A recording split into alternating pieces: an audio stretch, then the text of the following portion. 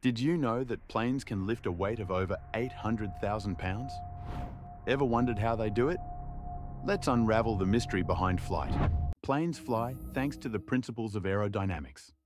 The shape of their wings creates lift, a force that opposes gravity and allows them to soar. The wings have a curved upper surface and a flatter lower surface. This design causes air to move faster over the top, reducing pressure. Meanwhile, slower air underneath the wing creates higher pressure. This difference in pressure generates lift, pushing the plane upwards.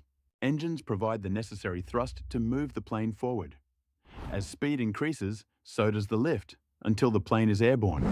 Pilots control the plane using various surfaces like ailerons, elevators, and rudders, adjusting them to steer, ascend, or descend.